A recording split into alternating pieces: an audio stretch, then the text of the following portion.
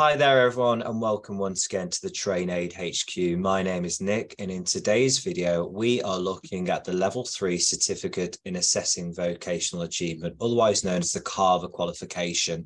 And we are going to be investigating Unit 2 and Unit 3, and this is our assessments guide video. So the purpose of this video is to give you some examples and a guide in order to break down these practical assessments for your CAVA course. Once again, please do like the video and also subscribe to the channel to receive the latest alerts and updates from the team. So let's get started with today's video.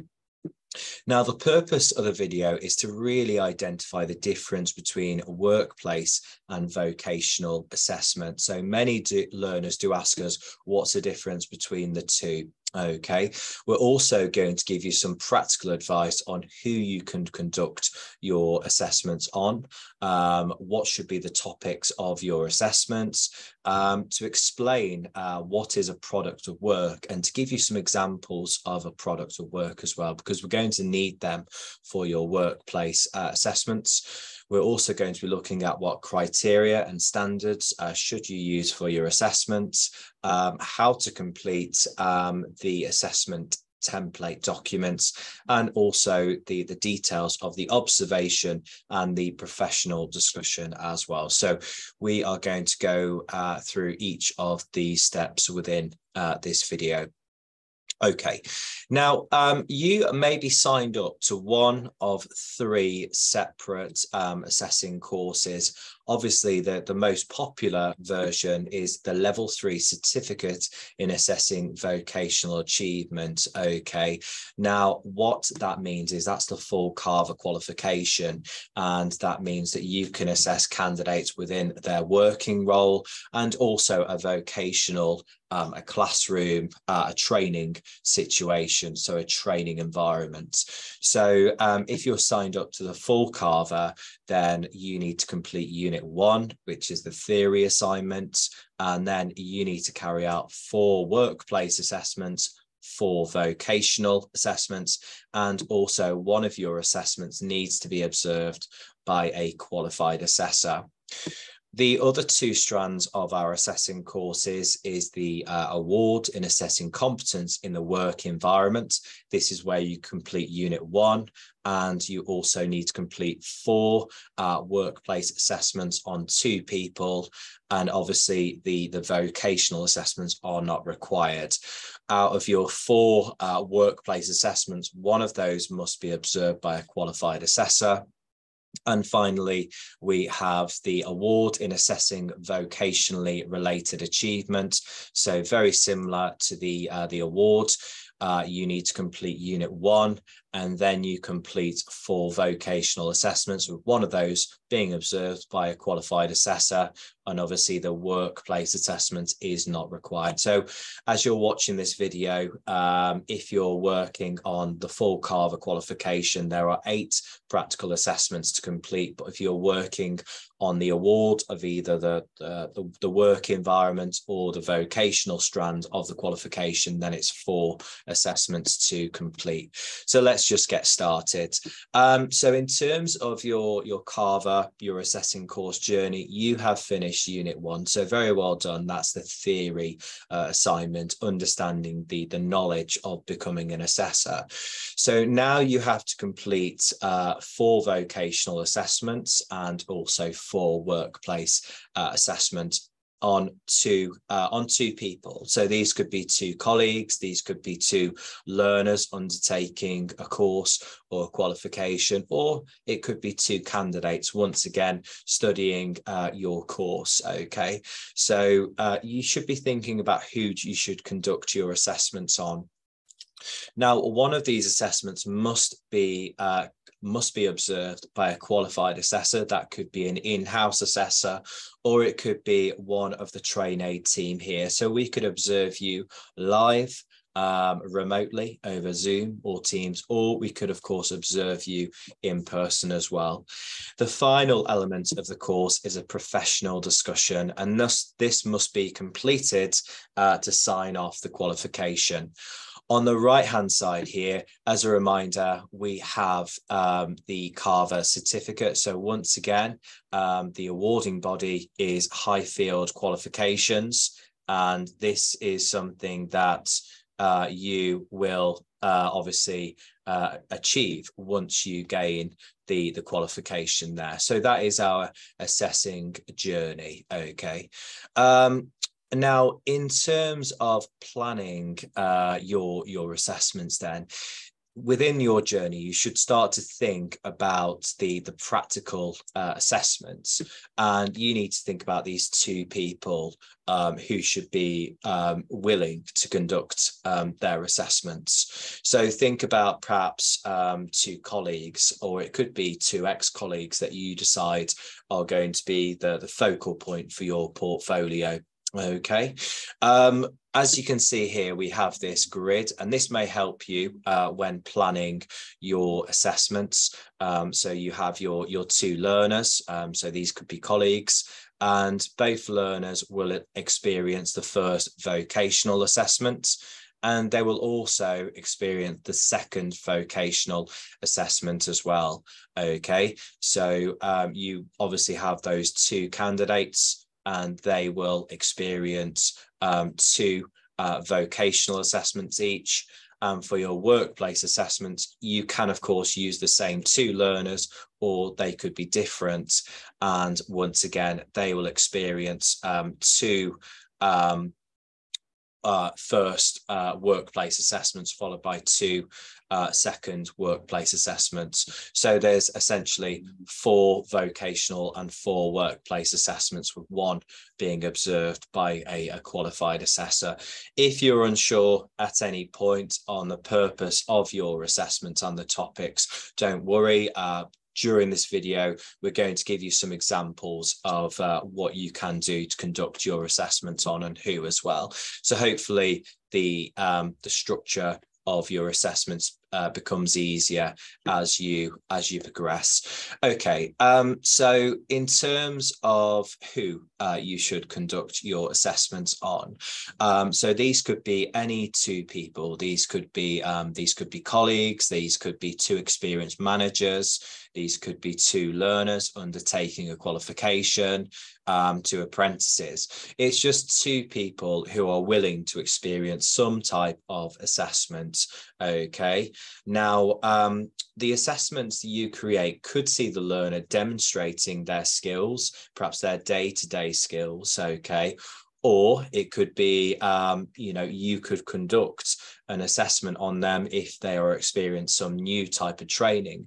But ultimately, you are seeing them perhaps within their day-to-day working role. You're refreshing their knowledge. Okay, so my advice is to keep your assessment as simple as possible. But hopefully, you've got two people in mind who can be your guinea pigs for your assessing portfolio. Now, what should my assessments be on? Now, that is a very, very common question. Okay. Now, once again, it's best if your assessments are as simple to understand for the learner to understand and to gauge. So do keep these simple. Assessments should be relevant to the learners, perhaps their day-to-day working role, or if they're perhaps studying towards a qualification. It's something that they are familiar with. So we don't want to make assessments complicated for the learner. So, for example, observing a hairdresser wash and cut a client's hair, or an engineer operating machinery within a factory can experience an assessment. Okay, so these are very straightforward assessments that you should maybe start to think about. Obviously, cater your assessments to your own working role and the learner's working role. Now, the assessments you plan for your qualification may last anywhere between perhaps 10 minutes to 1 hour. So they don't need to be 2 hours long. They don't need to be long in duration. I would say an hour maximum. Just a thought-provoking question is, think back to when you undertook your own qualification or training. What assessments did you undertake to become qualified within your role? And also, what criteria or specification did you encounter? So all of your experiences with obviously you becoming qualified, you can use those assessments for your assessing course. So in terms of the difference between the two, okay, many candidates do ask us, Nick, what is the difference between workplace and vocational assessments? Well, vocational assessments are assessments which assess the candidate's subject knowledge, okay, whereas workplace is seeing the candidates within perhaps their day-to-day working role. So vocational assessments are conducted often within a private setting, away from their working environment, so away from colleagues, away from customers, okay? So vocational assessments can take place within perhaps an empty training room.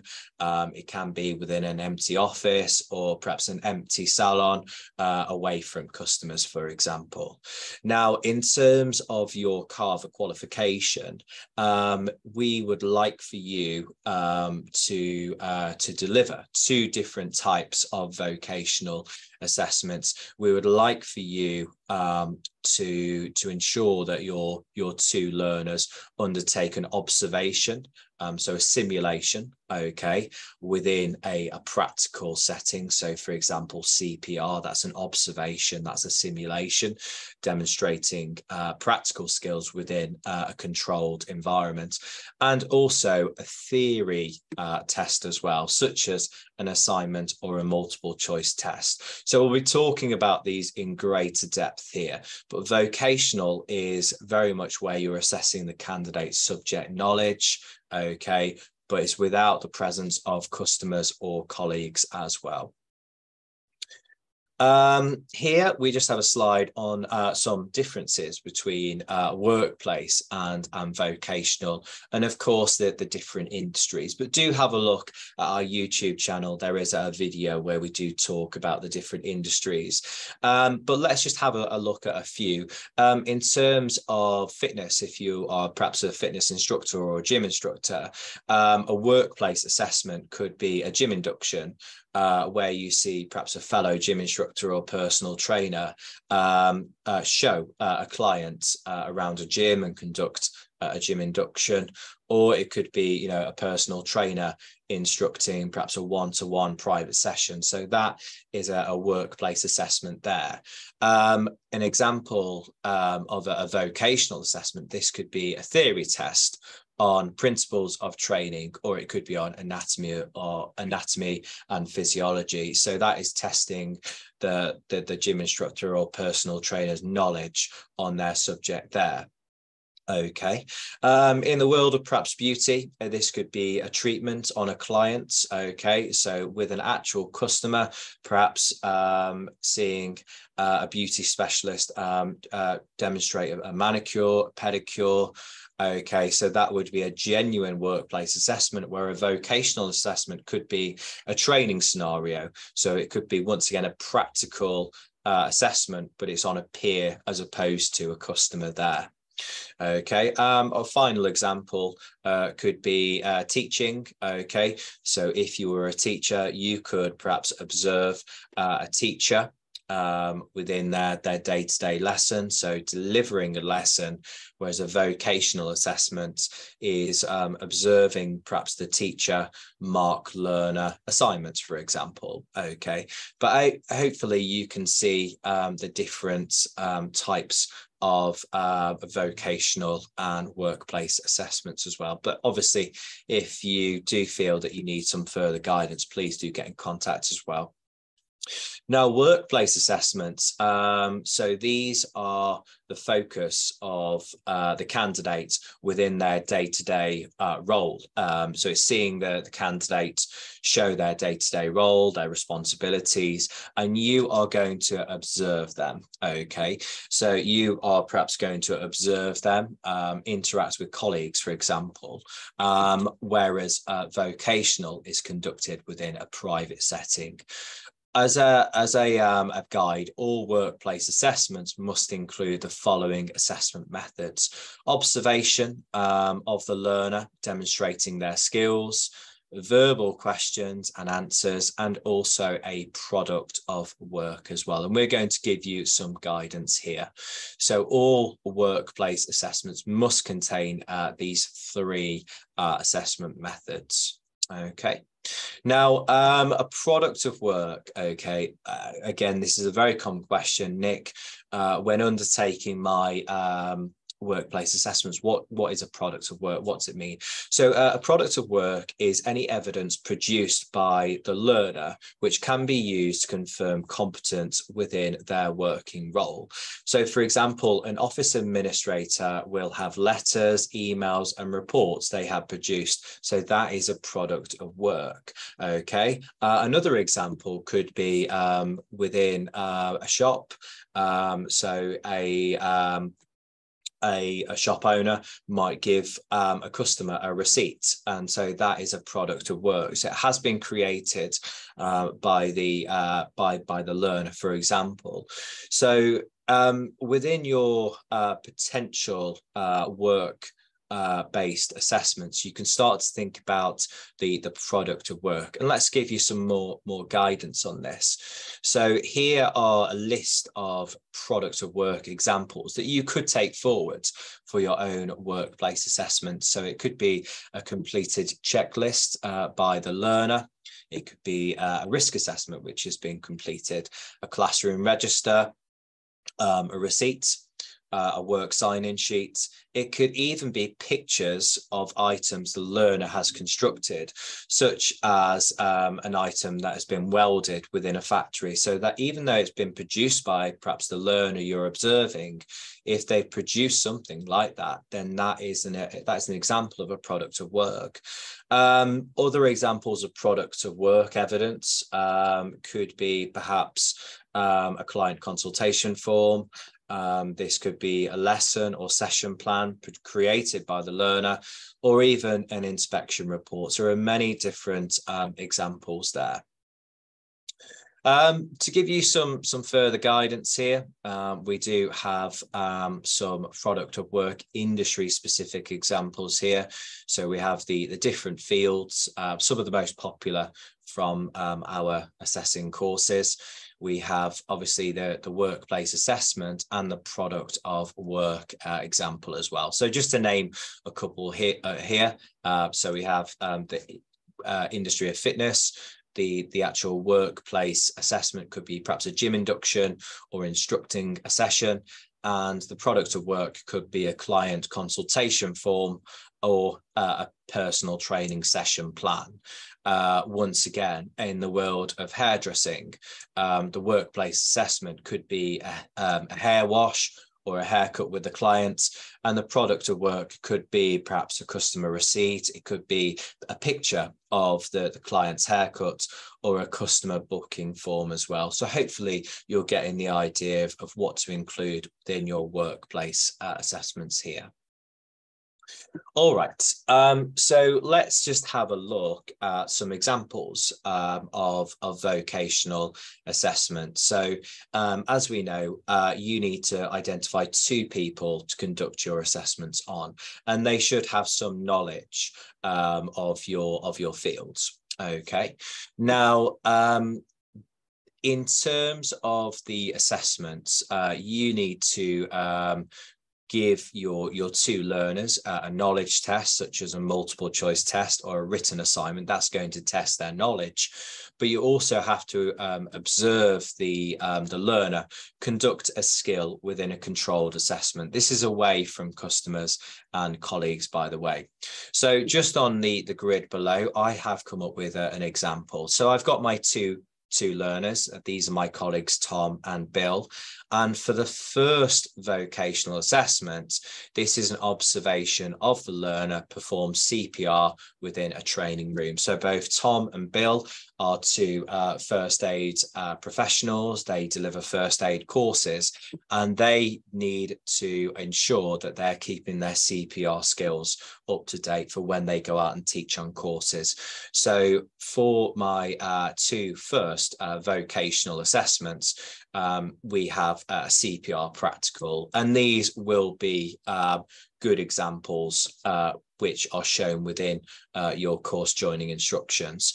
We also, for vocational 3 and 4, this is the second vocational assessment. So I'm staying with Tom and Bill, and they are going to both complete a multiple choice test on their first aid knowledge. So hopefully you can get the idea in terms of your own vocational assessment. So it's 2 learners. These can be colleagues, and you're looking for 2 assessment topics. So something quite small, it could be performing CPR or getting the learner to perform a practical skill, and also a theory-based test looking at refreshing the knowledge of the 2 candidates as well. Now, on the other hand, workplace assessments. Now, workplace assessments, they must contain an observation, questions, and also a work product as well. So for observation, you are going to observe the learner within their day-to-day working role. After the observation, you are going to ask verbal questions, okay, to the learner to ask them about their performance. And also you need to submit, you need to show some evidence of work product or a product of work. Okay, so the learner must produce this evidence, and you must submit that with your assessing paperwork. Now, for this example, we're moving away from CPR and first aid. We are going to be looking at 2 barbers. Okay, and the names are Harley and also Connor as well. And we have the first workplace assessment and the second workplace assessment as well. So in order for you to plan your workplace assessments, you need to think about 2 different topics. So your first workplace assessment, so for this example, is an observation of a barber conducting a beard trim on a customer. So both of my barbers will conduct a beard trim, as we can see within the photos there. Okay, and the second workplace assessment, once again, I'm staying with my 2 barbers, and I will observe them cutting the hair of 2 customers. Okay, so once again, you're seeing each of your 2 candidates within their day-to-day working roles, but obviously both of the candidates will experience obviously 2 assessments each. Okay, so once again, you could perhaps use this grid here to start to plan your own workplace assessment, but once again, in terms of a timeline, the assessment might last somewhere between 10 minutes to 1 hour as well. Okay. The next criteria, the next section of this video, we're looking at what criteria or standards should I use for my assessment. So all assessments must have some type of standards or criteria to be used. So you, the candidate assessor, are going to use these standards or criteria to make a judgment on your learners. Okay, now another common question is, Nick, where can I find these standards or criteria? Don't worry, they can often be found on an awarding body website. They can be found within a company or staff handbook, or any type of industry standards as well. If you don't have any criteria or standards that you can find, then you can create some with your 2 learners' permission.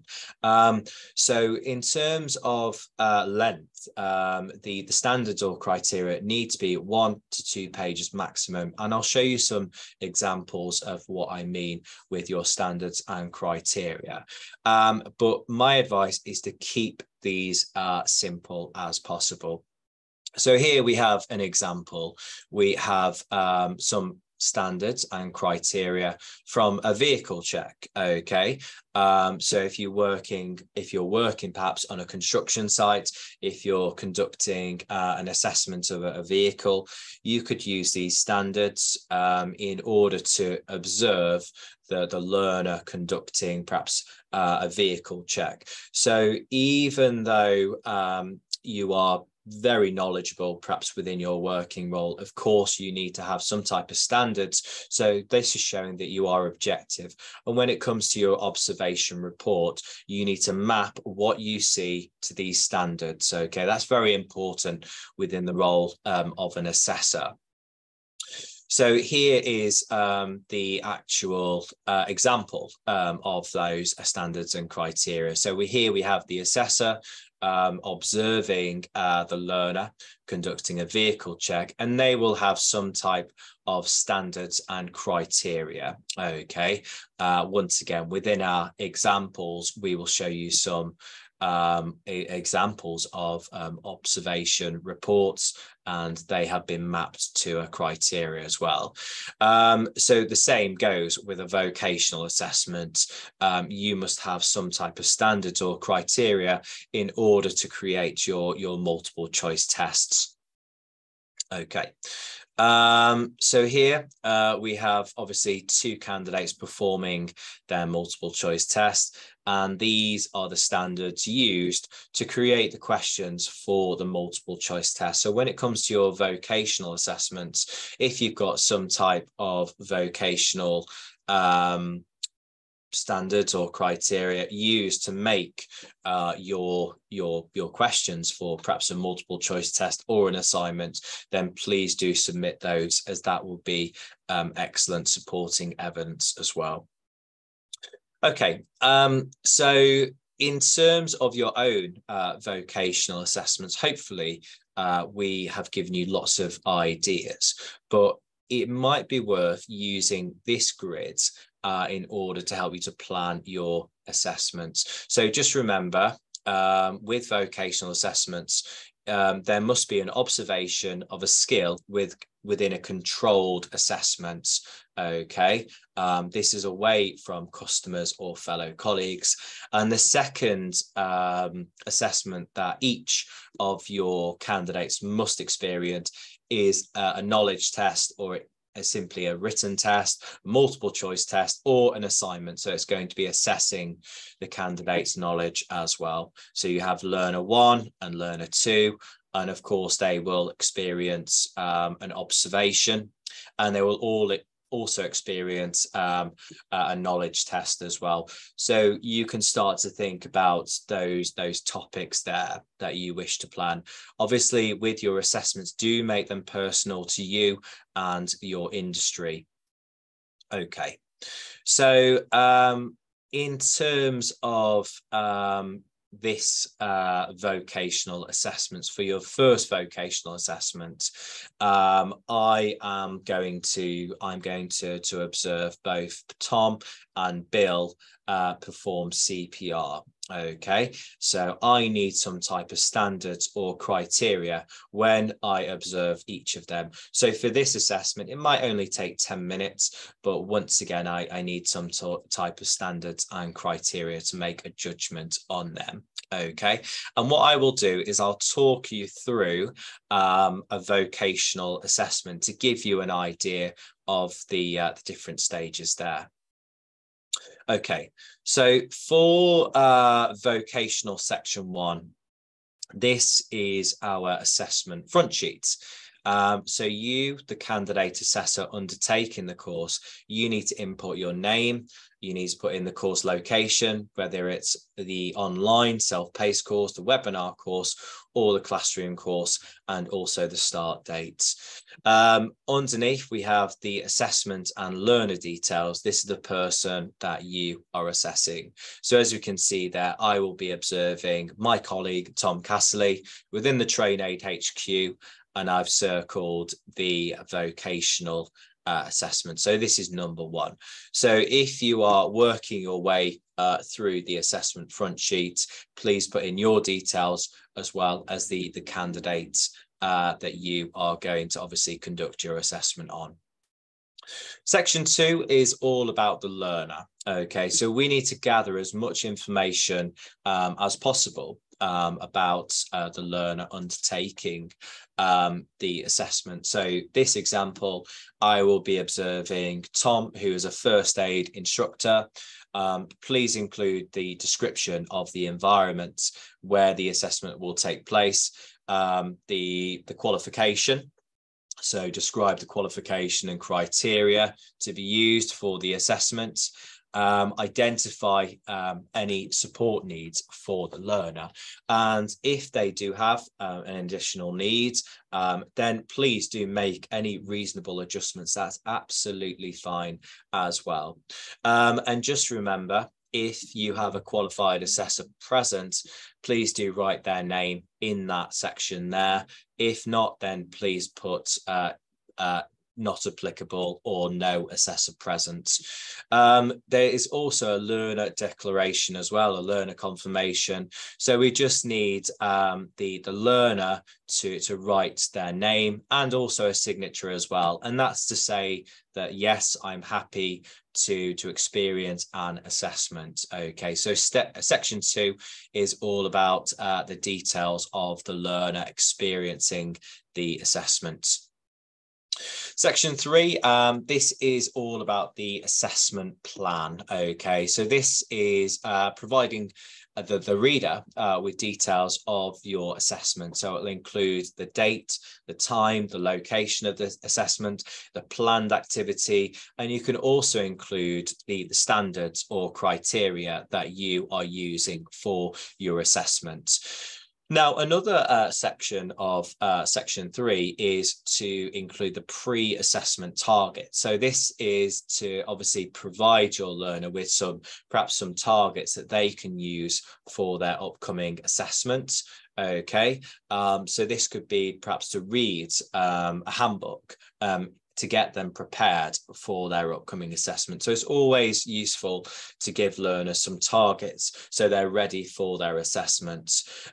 Once again, this page on section 3 does need to be signed by you and also the learner as well. And do include dates, okay, so we know when section 3 has been carried out. Section 4, this is all to do with the standards and criteria. So with each of your assessments, you need to include some type of standards and criteria. So this can be taken from perhaps an awarding body website. It can be taken, let's say, from an intranet. It could be taken from a staff handbook as well. So this is my criteria here. So I've used the FAIB standards and we are looking at CPR. So just a short criteria for this example. Yours might be a longer, more detailed criteria, but it should be about 1 or 2 pages in maximum. Okay, and you're going to use this for your assessments basically. Okay, section 5 is the observation report. So this is where you are going to observe the learner, and you are going to essentially write the observation report here. So you are going to write down what you observe, and that's very important that you are going to be obviously observing the candidates. And obviously on the right hand side, you are going to write the evidence reference column. So you are using your standards and criteria in order to make a judgment as well. So please use your standards and criteria in order to make a judgment here. Okay.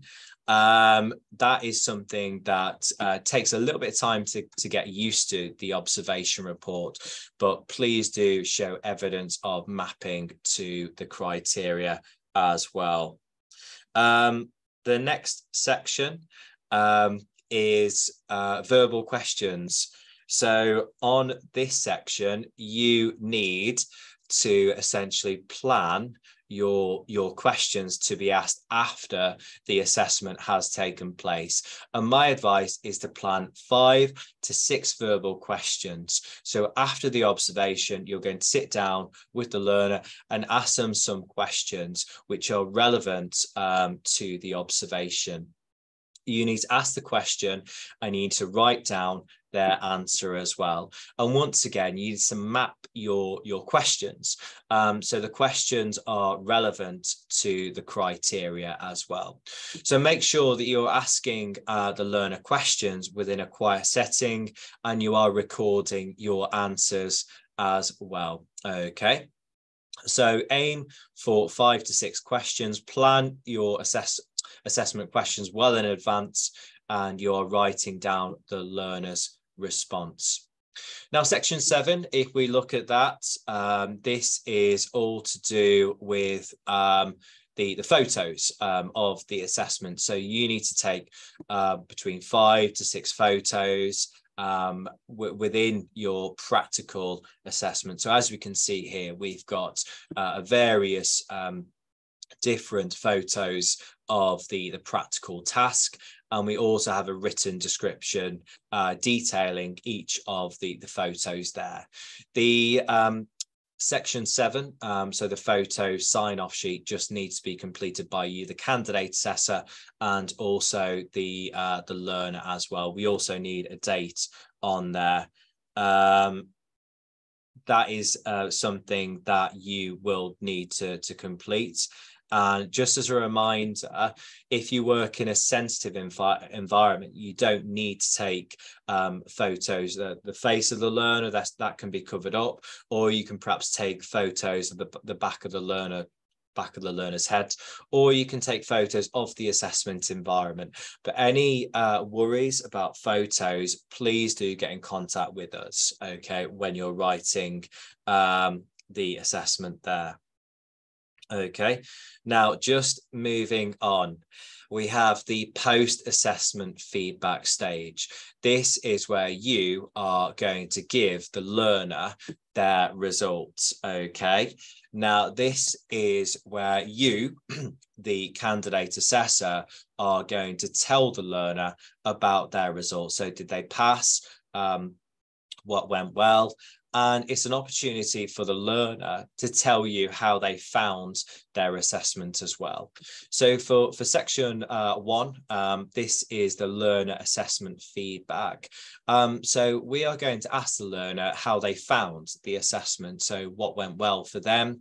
Were they comfortable? Did they enjoy their assessment? So, you know, what went well? What did they enjoy? Okay, so that's going to be very important for you to take on board as an assessor. Section 2 is where you, the candidate assessor, need to provide them with feedback on their strengths and also areas for development as well. So as you can see in the photo there, I am giving my feedback to Tom. So I'm saying what his strengths are and his areas for development as well. So once again, it's conducted within a private setting as well. Section 9 is the action plan. So after the assessment has taken place, you've given the learner their strengths and areas for development. You should give them perhaps a future target. Okay, so you can obviously give them some targets, such as to attend a future CPD course, to perhaps read some further information about perhaps their next upcoming assessment. And you need to sign and also date the action plan. So you, the candidate assessor, and also the learner, you need to sign and date this document here. If a qualified assessor is present, then please do ask them to sign this observation report as well. Okay. Okay. So that is vocational assessments 1 and 2. I'm just using this example as a guide. Now we're moving on to vocational 3 and 4. So this is where I'm going to use the same two learners for my portfolio, Tom and Bill, who are two first aid professionals. And this is where I am going to conduct a multiple choice test. So I'm going to talk through the same steps as my first vocational assessment. So this assessment is going to be more theory-based rather than practical. So let's just have a look at the stages then. So once again, section 1 is very straightforward. You are going to complete the assessment front sheet. So once again, you're inputting your details here. And we also have the learner details as well. And make sure that you put the details of the assessment in. Now, section 2 is all about the initial assessment. So this is where you're going to be essentially inputting the experience of the learner, okay, perhaps their job role, and describe the criteria to be used for the assessment there. Section 3, once again, is providing details of the assessment and what's included. So this assessment is going to be more theory-based. Okay, it's going to be a 1-hour written test paper.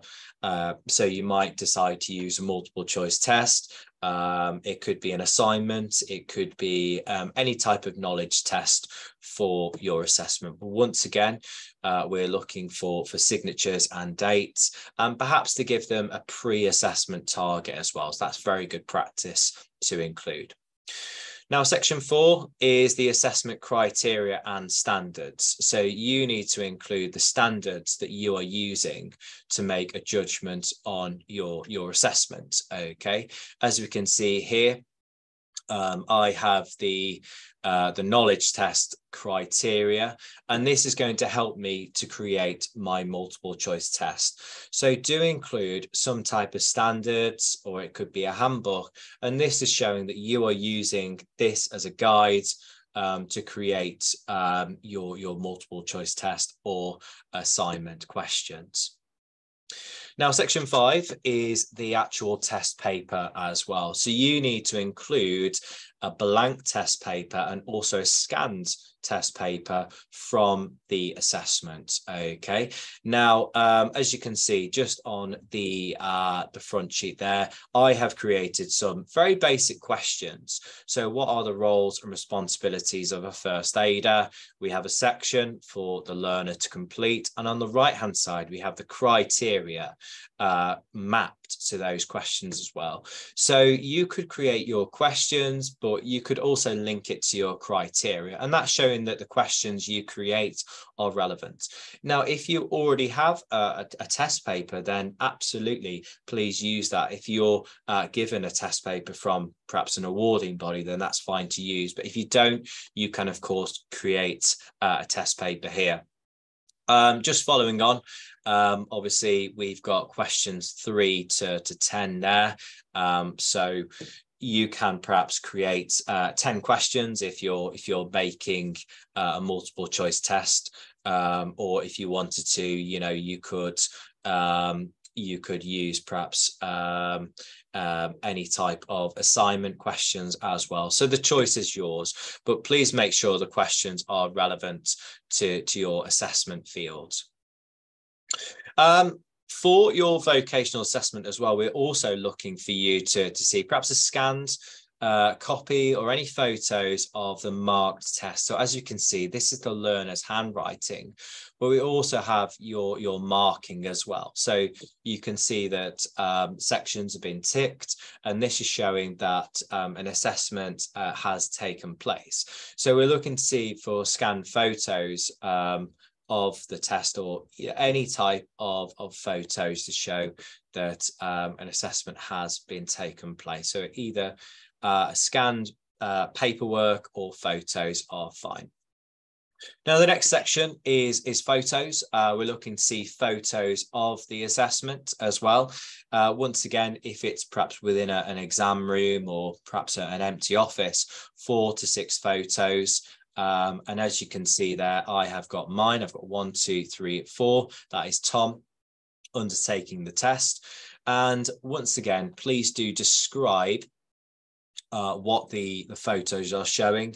And we're looking to see the learner signature and also your signature as well. So make sure that you put those on there along with the dates. Section 7 is the post-assessment feedback. So this is asking the learner how they thought the assessment went for them. This is informing the learner if they're passed or not, and also to find out how the learner found the assessment as well. So exactly the same as before, section 1. So step 1 is asking the learner how they found the assessment. What did they enjoy? Did they feel like they had enough time during the assessment? And also we're providing them with feedback. So this is you, the candidate assessor, providing feedback to the learner, saying what did they do well and if there was any areas for development. Now, section 8 is the action plan and sign off as well. So once again, this is giving the learner some targets to improve their practice. So things that they could improve on in their future. Okay, and once again, we're looking for a signature, both of the learner and the assessor, and the date here. And this is where our assessment has come full circle. Okay, so very important, we are providing a target and some dates. So that is a video just on the 2 different types of vocational assessments. And now we're looking at workplace assessments as well. So for workplace, you need to carry out 2 assessments on each candidate. Okay, candidates or learner, it's the same thing. But we have learner 1, we have learner 2, and they need to experience 2 topics each. Okay, now each workplace assessment must include an observation, verbal questions, and a product of work as well. So just as a reminder, we need to see those 2 things. Now, I'm just going to come back to this example of the two barbers. We have obviously Harley and Connor. Okay, but it's the same principle for your workplace. You have those 2 different colleagues, and they must experience 2 topics. So the 2 day-to-day, it could be 2 day-to-day working roles. So for example, a beard trim and a haircut. Well, those are 2 topics. So you need to think about the same 2 topics there. Okay. Now, just as we've done for vocational, I'm just going to guide you through workplace. Now, there is a slight difference when writing these out, and we're going to give you some feedback. So we have the assessment front sheets. As you can see, we have the candidate assessor name and the learner details as well. Okay, so very important that you are providing your own details there and the details of the learner. So I'm going to use hairdressing and barbering as an example here. So make sure you put the learner details on there and the assessment type. Section 2 is all about the information of the learner. So please ensure that you are describing the assessment environment, details of the criteria, and whether any support is needed. So once again, do provide any reasonable adjustments if the learner has requested that. We also need for the learner to sign and date the learner confirmation as well, to say that they're happy with the assessment going forward. Section 3, as we know, this is the assessment plan. This details the assessment, such as the date, the time, and more information about the plan's activity. You can, of course, include the criteria or standards within the planned activity. So it gives the reader some information about what is involved. But once again, we're looking for a signature by both the learner and you, the candidate assessor. Section 4. Now, this is the criteria and standards that you are using for your observation. So once again, as you can see here, I've got a picture of the standards and criteria. Okay, it just needs to be 1 to 2 pages. My advice is to number your standards or criteria, and this is going to make it easier to map for the observation report. This is the second page, and as you can see here, we've got the learning outcomes and also the criteria. That's 1.1, 1.2, all the way down to criteria 2.2. And as I mentioned, this is going to make it nice and easy for when you are conducting your observation. Okay, now as we move on, we have the product of work, and you need to include some product of work evidence. Now, there's many different examples here. It could be a customer receipt. It could be perhaps an online customer booking confirmation. So this is going to be used by you to show that an assessment has taken place there. Section 6 is the observation report.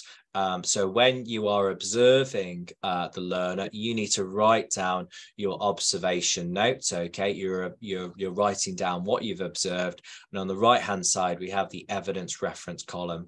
So same again, you are going to be writing down and mapping your observation notes to the criteria, and this is showing that you are an objective assessor. So very important that you do that.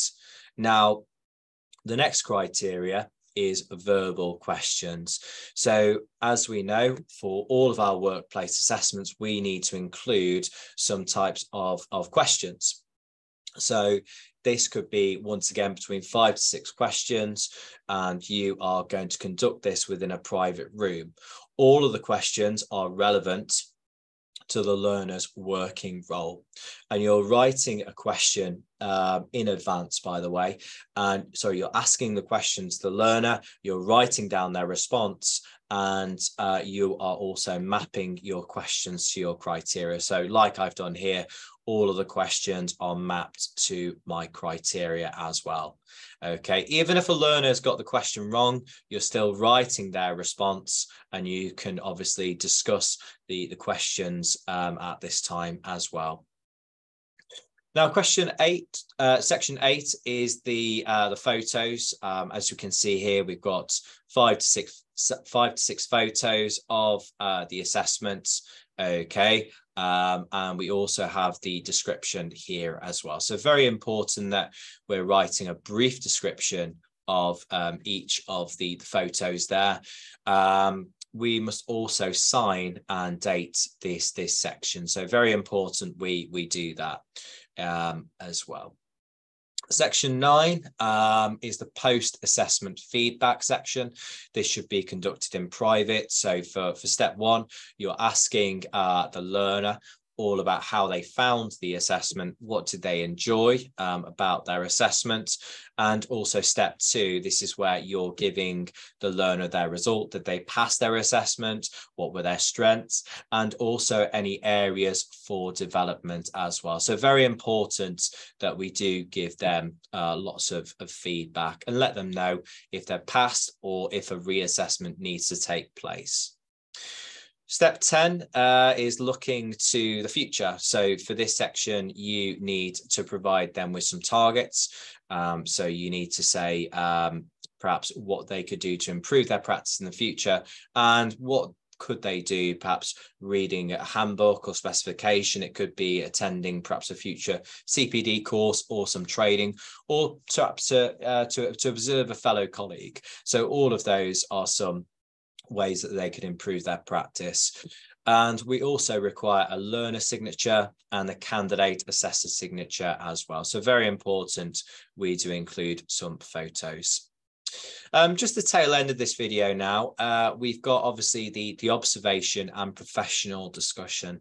So out of your 8 assessments, 1 of those does need to be observed by a qualified assessor. Now, this is very important. In order to sign off your qualification, you need to be observed by a qualified assessor. And the qualified assessor will observe you briefing the learner. The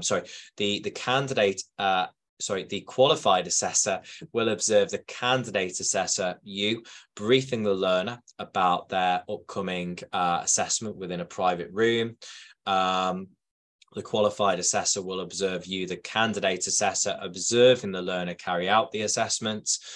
The qualified assessor will observe the candidate assessor asking questions to the learner. And finally, the qualified assessor must observe the candidate assessor providing feedback and the results to the learner within a private room as well. So the qualified assessor will observe one of your assessments. This is usually workplace number 4. Okay, and the qualified assessor will complete an observation report, and a professional discussion must be done afterwards as well. So the professional discussion is a conversation between the qualified assessor and you, the candidate assessor, looking at your overall assessing strengths and areas for development as well. Okay, so the next step in our CAVA journey, if you haven't already done so, please do send a plan of your first assessment to the assessment team to be reviewed. The team work to 5 working days, and they'll give you an idea of if your assessment is a good one, or if it needs some tweaks, if it needs some changes there. Okay, but please also remember to send in your criteria and standards with your plan. Okay, that is the end of our video. Hopefully this has given you lots of ideas for your vocational and workplace assessment. So once again, please do like the video if it's been useful, or any videos you would like the team to film and review, please do let us know as well. Okay, so thank you for watching. Best of luck in your assessing journey, and we hope to see you on one of our future courses. So bye for now.